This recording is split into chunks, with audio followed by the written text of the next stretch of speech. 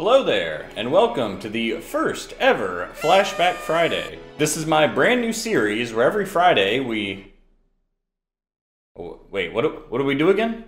Where we flash back. You see, one of the things I pride myself on here at YouTube is giving you advice that will last a lifetime. Unfortunately, not all YouTubers have these same values. Would you believe that some YouTubers make videos that are out of date the very next day? It's more likely than you think. And so that is the point of Flashback Fridays. It is to flash back to the long past of a few months ago and see what YouTubers were saying and if the advice holds up. Spoiler alert, most of the time it will not. So let's reach into my little goodie bag here. Hold on. There we go. Everything I need should be right here. And oh look, it's Andrei Jikh. Yes, today we're going to be talking about Andrei Jikh. Now, Andrei is one of the biggest YouTubers on the platform, and I'll get the good parts out of the way now. The guy is absolutely incredible at making YouTube videos. He is an incredibly masterful video editor. His videos are fun, easy to watch, and they're beautifully made. Something that I hope to accomplish one day in the near future. And speaking of things that Andrei is good at that I'm jealous of, he is incredibly good at magic. I mean, incredibly good at magic. I've always wanted to be good at magic, but unfortunately I've never been very good with my hands, said every girlfriend I've ever had. Now unfortunately, the exact same traits that makes Andrei such a good magician and a video editor and a YouTuber is also one of his downfalls. Because you see, Andrei is incredibly enthusiastic, we'll say. Anytime he finds something new, he gets enamored with it. So whether that's YouTubing or magic or crypto or NFTs, the list goes on and on. The guy gets very excited, and I think sometimes he struggles with taking the good from the bad. And so on today's Flashback Friday, we will be going over what Andrei has been saying about Bitcoin for the last year and how it's held up. With that out of the way, let's get into today's video. My name is Investing with Cole. Hope you're doing well. Come for the finance and stay for the Flashback Fridays. So since this is the first Flashback Friday, I'm kind of playing around with the format. We're going to keep things simple. We're just going to go over two videos from Andrei. We have when Bitcoin will hit 100,000, and we have prepare for Bitcoin to 500,000. And so we're just going to kind of go over these two videos and see what Andrei has said. These are both uploaded last year, so let's see how some of his comments about Bitcoin have played out. I love this shirt. Bitcoin to the moon! So ultimately the question is, to anyone left not investing in Bitcoin, do you want to end up like this guy who sold his Bitcoin in July and missed out on a 200% return? Hopefully not. So if you clicked on this video and you watch it all the way through, I can convince you not to do that because this is just the start. Yeah guys, this is just the start. You don't want to be like this moron who sold a year ago, do you? I mean, look how stupid you would feel if you had sold July 2021. Bitcoin to the moon! You would have completely missed out on this incredible Bitcoin run. And remember, it's just the start, guys. It's gonna keep coming. You get the idea. Whenever there's a problem, the government will step in and fix the problem by changing some numbers on a balance sheet, which allows them to use that money to buy up bonds and corporate debt and other assets. Okay, so I wouldn't play this scene if just like the average person said this, but the fact that he has 2 million subscribers and his full-time job is studying finance and investing and stuff, you'd think he wouldn't get the government and the Federal Reserve mixed up, but he does, so I just thought that was worth pointing out because you should maybe know the difference between those things. I don't know. Our parents, for example, when they were growing up and they were taught to invest, if they were ever even taught to invest, mine weren't, they didn't learn through YouTube. They learned through old books that told them to invest 60% of their money into stocks and the other 40% into bonds. Now, that allocation, that spread today means they would be losing money to inflation. Now, for some people, that means putting 100% of their money into stocks, which means you would outpace inflation. And for some people, that means putting their money into Bitcoin, which is why some people are calling it the fastest horse in the race, because it is the best thing against inflation. Oh boy, there's a lot to talk about there, so much that I'm probably gonna forget some of the stuff he said. We'll start with the last thing he said. What was that about Bitcoin is the fastest horse in the race against inflation? You'll notice he does this a lot, and this is the side. Any big YouTube channel, if you want to have 1 million subscribers, you have to say opinions with 100% confidence and just pretend that they're facts. Like, even if it's just your opinion that Bitcoin will outpace inflation more than stocks, don't say that it's your opinion. Just say it's the best thing against inflation, which people said the entire bull run, and then it's not been the case so far. Because who would have guessed during a recession and high inflation, people aren't dropping $50,000 on a Bitcoin anymore? Who could have seen this coming? It's almost like people would prefer cars and houses and food. For some reason, Bitcoin has not kept up with inflation. I'm not sure why, though. It's really a mystery. Bitcoin to the moon! And then there's this obsession that a lot of, especially younger investors, seem to have with you have to always beat inflation. You can't have negative returns in a year. One, I highly doubt we're going to have 8 to 10% inflation for the rest of your investing life. And if we did, if we just had 8% inflation for the next 40 years, bonds and stocks would adapt to that. There would not be bonds paying 2% for the next 40 years if inflation's always at 8%. So yeah, maybe that portfolio lost to inflation like this year, but there's more decades to come. There's a lot more time. And just because inflation is higher doesn't mean you suddenly just start buying whatever. They didn't learn through YouTube. They learned through old books. I like how condescending he is. He's like, yeah, my parents, they had to learn through books that taught them proper portfolio management. I'm not necessarily recommending a 60-40 allocation, especially, you know, if you're around my age or Andrei's age. But you don't invest in something just to always outpace inflation. You still invest in what gives you the best overall return. So let's say stocks give you 5% a year and inflation's 10% a year. So in real returns, you have negative 5%.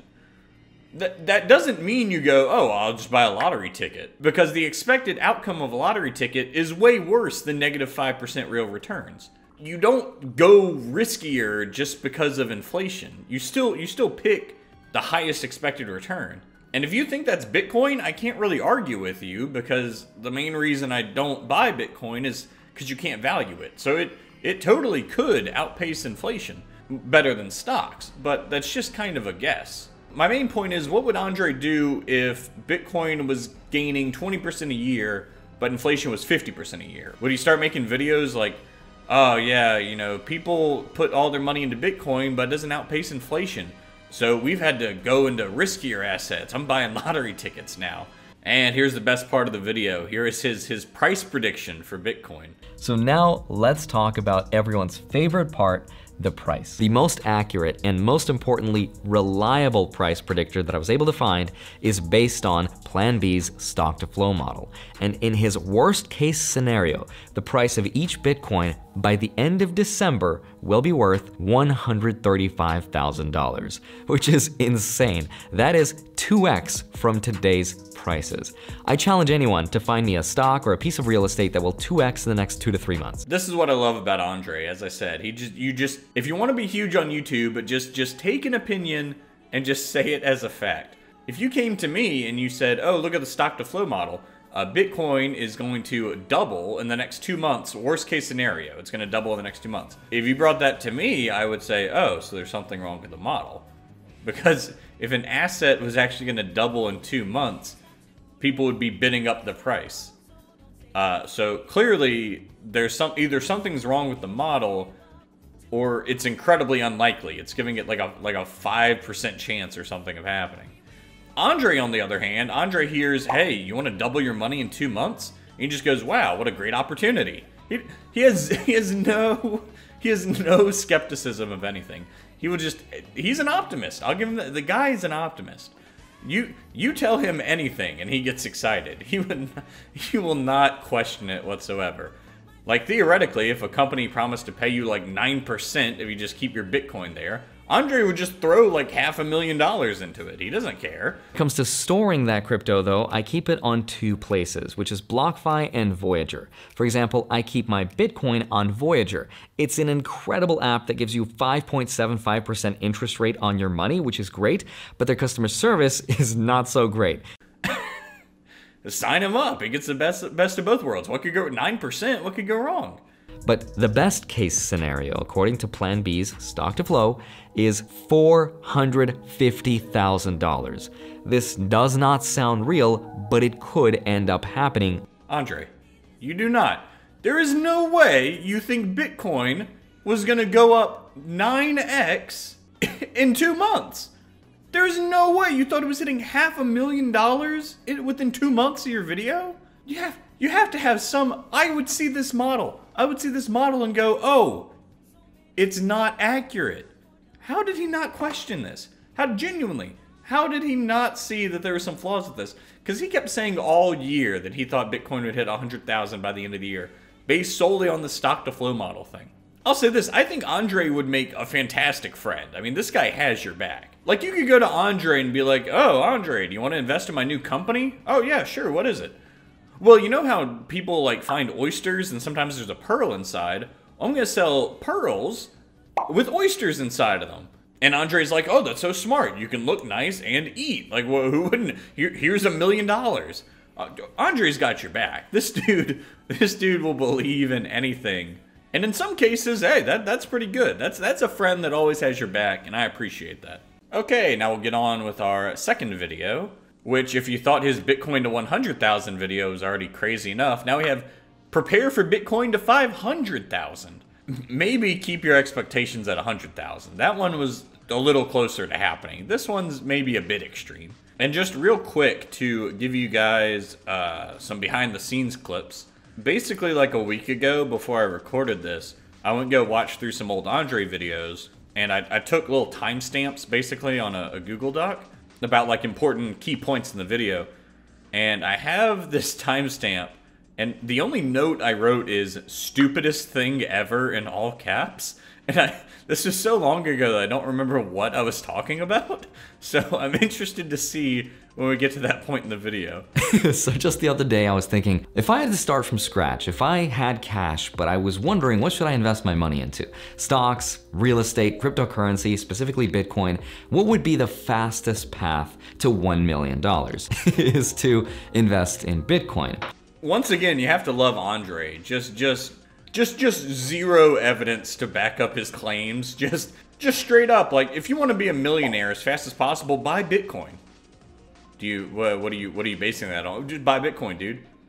No stocks, no real estate? No, not at all, dude. If I was broke and I had to be a millionaire as fast as possible, I would just put all my money into Bitcoin. I'm not gonna give you any explanation, not gonna give you any facts. Just Bitcoin is the fastest way. Bitcoin to the moon! You have to love Andrei. The dude, I'm gonna say this about, basically go watch any of his videos. He's an optimistic guy. He'll cheer you up. Hang out with Andrei for a day. You're gonna be the happiest guy on the planet.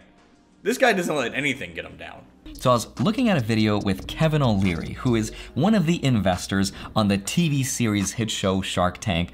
Oh yes, nobody more credible than Kevin O'Leary. Let's see what he has to say about this. And in his video, he was talking about how he thinks Bitcoin will beat the S&P 500 index by 400 basis points. Now, I agree with Kevin, and I think Bitcoin will beat stocks, but I disagree with him on how much, because I think he's being overly conservative.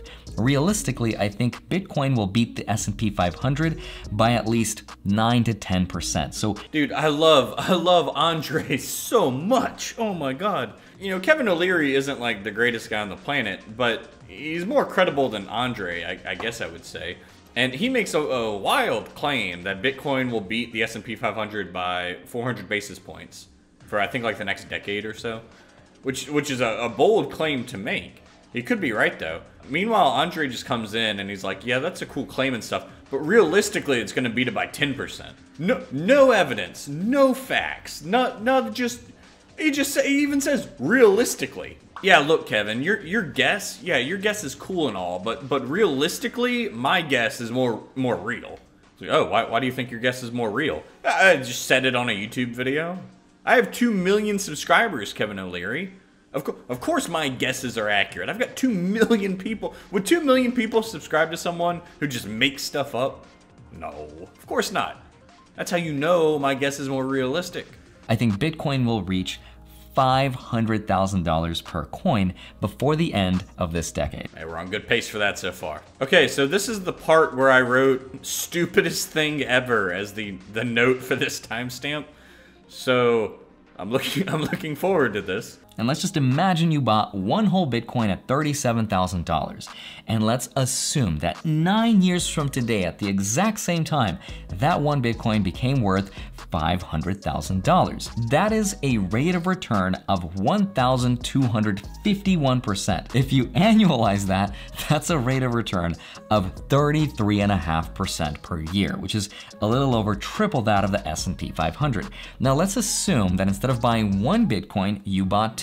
That would make you a millionaire in this example by 2030. But let's imagine that instead of buying the 2 Bitcoins, you bought $74,000 worth, which is roughly the price of 2 Bitcoins today, into the S&P 500. When would you become a millionaire? In this case, you would become a millionaire in the year 2047, which is roughly 17 years after you would become a millionaire with Bitcoin. Oh my God. Oh my God. Did he just say that? That's really his argument. To fill you guys in real quick, there's a logical fallacy called begging the question, which, quick side tangent, is a terrible translation. Much better translation would be assuming the conclusion, which you can probably guess from the name is exactly what Andrei just did. He wanted to make the argument that Bitcoin will outperform stocks. Now, normally your argument is supposed to prove your conclusion. But instead, he just assumed the conclusion was right. He just said, oh, Bitcoin is going to outperform stocks. And to prove it, if Bitcoin gains 33% for the next 10 years and stocks only gain 10%, Bitcoin will come out on top. Well, geez, Andrei, did you think you biased your evidence a little bit? You can say this about anything. You can say, oh, should I buy Bitcoin or gold? Well, gold is going to outperform Bitcoin. Oh, really? Why do you think that? Well, if gold goes up 50% a year and Bitcoin goes up 5% a year, gold is going to outperform it. You could say this about Pop-Tarts. Like, oh, Pop-Tarts. What if the price grows by 33% a year? You're going to feel real stupid buying stocks. It's not even an argument. It's not even an argument. It's just, all he did was he said a big number and then went, wow, isn't that a big number? That's not an argument. What is, this is nothing. What is this? And amazingly, in the exact same video, where I think he might have said the dumbest thing ever, we have something else in contention in the same video for the stupidest thing ever. This is where Andrei is going to prove that Bitcoin is worth $1 million. And it's probably the best proof I've ever heard of. Easily over $1 million per Bitcoin. But either way, the best way I like to think about it is sort of like this. Remember, there's 42 million millionaires out there in this world, and there's not enough Bitcoin for each of them to own one. So if having $1 million net worth is something that you're into, then I think the answer is pretty obvious. Okay, hold on. Run that by me one more time, Andrei. So there's 42 million millionaires, and there's less than 42 million Bitcoin. Therefore, it has to be worth more than $1 million. Going back to the previous thing we talked about, all his arguments for why you should buy Bitcoin just apply to anything. Like if there exists anything in the world with less than 42 million of them, by his logic, they have to be worth $1 million. That would be like saying I could auction off my videos. Like, oh, yeah, I'm selling all my videos. How much are they worth? Like $1 billion, because there's like more billionaires than there are my YouTube videos, so they have to be worth $1 billion. It doesn't even make sense. That's not how scarcity works. Scarcity would work like that if that was the only thing people wanted, I guess. But he's ignoring the fact that maybe millionaires don't want to buy Bitcoin. Like he's He is just assuming every single person in the world has to have a Bitcoin, and nobody could ever not want it. In which case, maybe I'll agree. I'll agree with Andrei on this. If every single person in the world only wanted Bitcoin and they didn't want anything else in the world, I think it might go to $1 million. Yeah, sure. I will give you that. So yes, this is my first ever Flashback Friday. If you did enjoy this style, let me know in the comments down below, because it's my first time doing a video like this. And most importantly, if you're new to the channel, click that subscribe button down below if you enjoyed the video, because I plan on doing a lot more of these Flashback Fridays, and I would greatly appreciate your support. Thanks for watching, everybody. Have a great day.